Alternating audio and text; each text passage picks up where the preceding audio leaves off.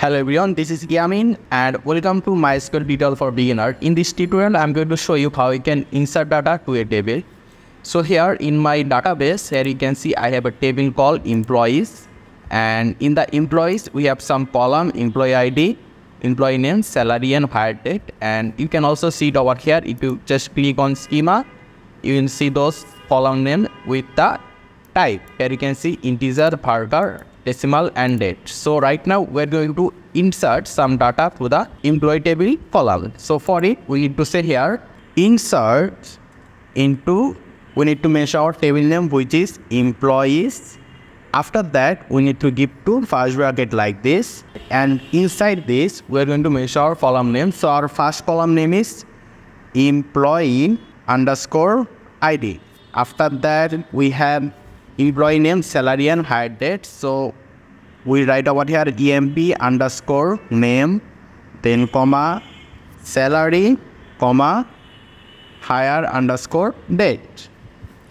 And we want to insert some value. So in order to insert some value, we need to say over here values.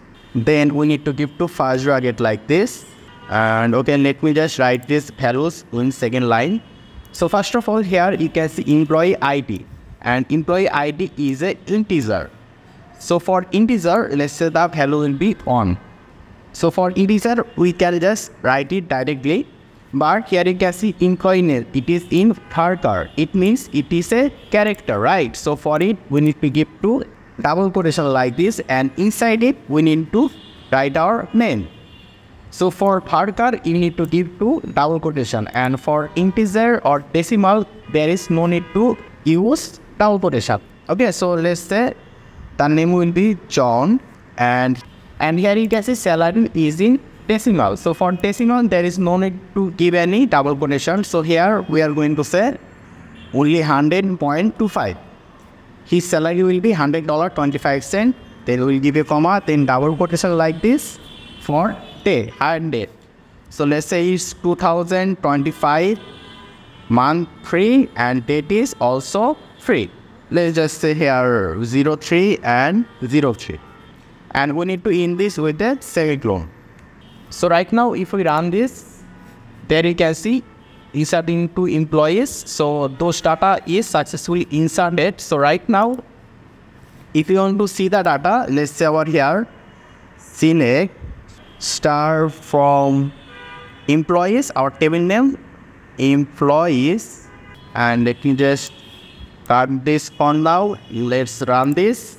There you can see we are able to see the employee ID, employee name, salary and hire date. So John, salary, hire date and employee ID, which we just inserted. So right now, let's say you want to insert multiple data at the same time. So again, let's say over here, insert into our table name, which is employees. Then we are going to mention our column name again. Let me just make it quick. We are going to say over here employees, employee IDs, comma employee name, comma salary, comma hire date, hire underscore date.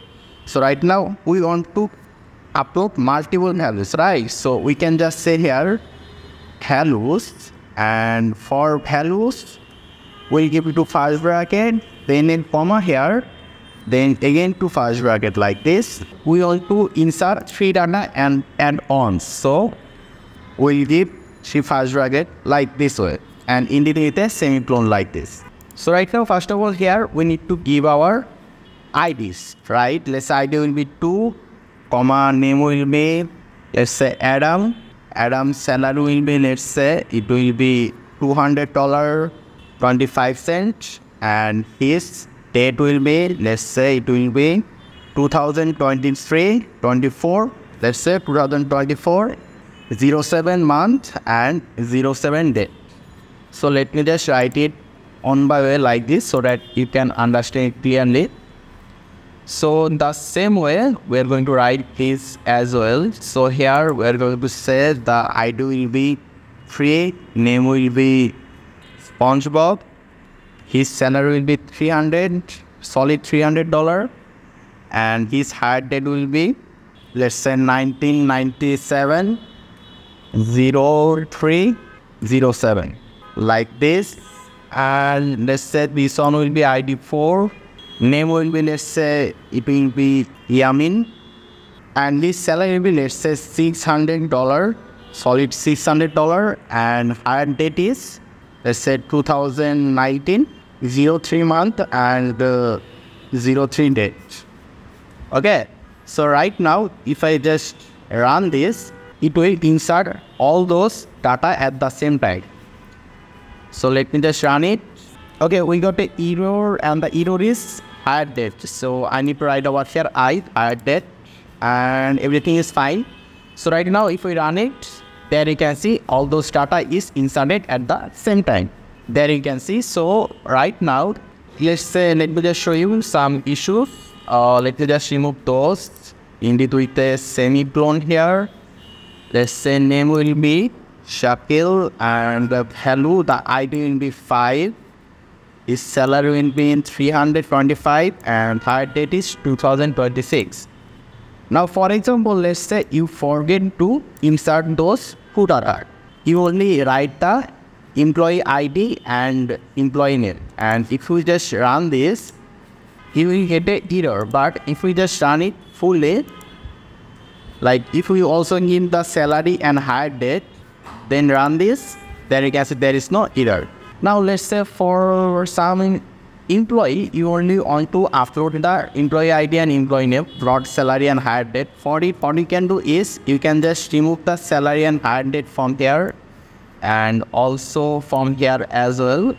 And stop Yamin, let's say here Sonia, whose ID will be 6. And right now if we run it, there you can see we didn't get any error. We are going to insert the employee ID and employee name, but the salary and hire date is null. So those are all the basic how I can insert data in MySQL database table. I hope this tutorial was useful to you. If you have any question or suggestion, just let me know in the comment section. Make sure to subscribe, and I hope to see you in the future tutorials.